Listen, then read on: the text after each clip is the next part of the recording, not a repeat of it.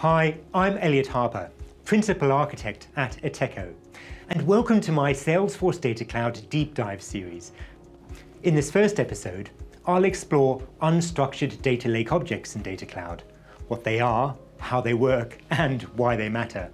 Let's start with a quick refresher. Structured data lives in tables with rows and columns. Structured data is easy to search with SQL and works well when every record follows a consistent format, like customer records, transactions, or service cases. But not all data fits neatly into tables. You see, unstructured data lacks a predefined schema. Think PDFs, chat transcripts, images, audio recordings, or legal contracts. These don't conform to a tabular format, which makes them difficult to work with in relational databases. That's where large language models, or LLMs, come into play. They're incredibly powerful at interpreting unstructured content and extracting insights. Data Cloud supports both structured and unstructured data.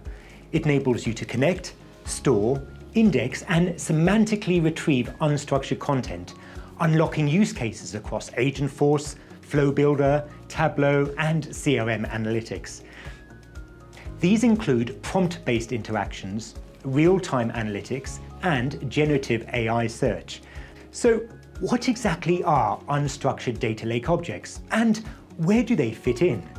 Unstructured data lake objects, or UDLOs, are a key component of Data Cloud's vector database architecture. While traditional data lake objects, or DLOs, store structured data, UDLOs manage metadata for unstructured files stored externally. That's right. Unlike DLOs, which store ingested data, these files don't live inside Data Cloud. Instead, they reside in external cloud storage platforms like Amazon S3, Google Cloud Storage, or Azure Blob Storage.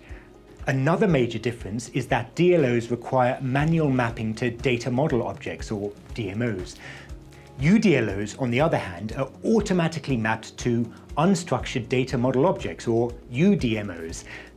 And these UDMOs don't physically store the data, they provide a logical view of the metadata, enabling indexing and semantic search. It's also worth noting that unstructured content doesn't always reside in a UDLO.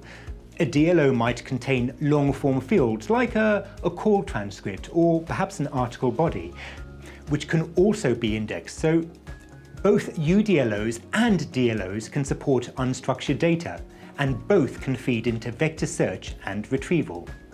Well, I hope you now have a foundational understanding of UDLOs and their role in Data Cloud. Be sure to subscribe to this channel and check out my next episode, where I'll explain how unstructured data is processed and indexed for retrieval. Thanks for watching.